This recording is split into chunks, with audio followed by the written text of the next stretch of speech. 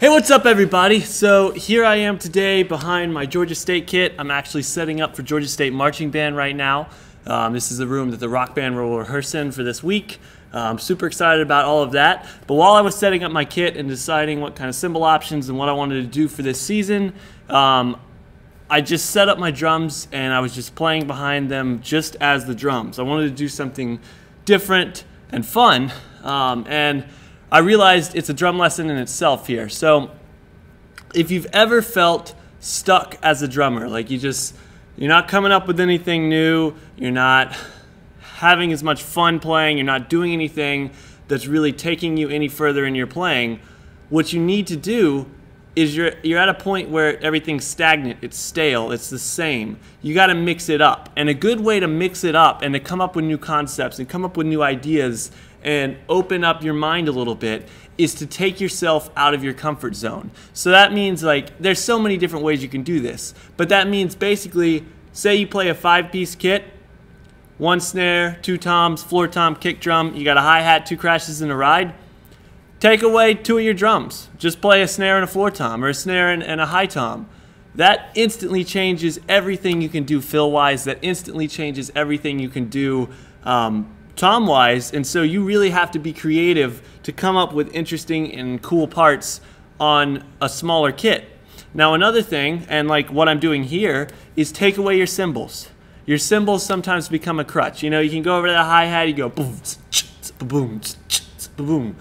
But if you take away that hi-hat, you got to put that right hand somewhere else. You got to find a new tone. You got to find a new something to do.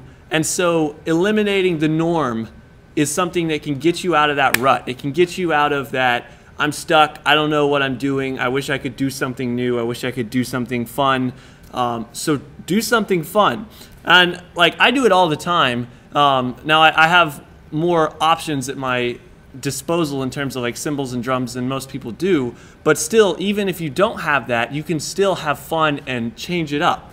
You know, your ride's over here, put your ride over here. Work on that left hand. Work on that left hand lead on the ride. You know, your crashes are right here, put them over here. Work on the back and forth. You got to really just come up with ways to switch things up to make it more interesting. Now, I'm not saying a 5-piece kit is boring in any aspect, but sometimes if you feel like, if you're happy with where you're at playing-wise on a 5-piece kit that's normal, and you sit down behind it and you don't think like, oh, this is what I can work on, then sometimes you need a little something to boost you to the next level, to say like, oh, hey, now I'm behind this kit, there's no cymbals, and I've got a double kick pedal, and 5 drums to work with here. What can I come up with? The first thing I did was work on my double bass, because I don't feel that's one of my strongest suits as a drummer. I've played a lot of single pedal in my life, and I can do some cool double bass stuff, but not to the degree that I'd like to be able to. So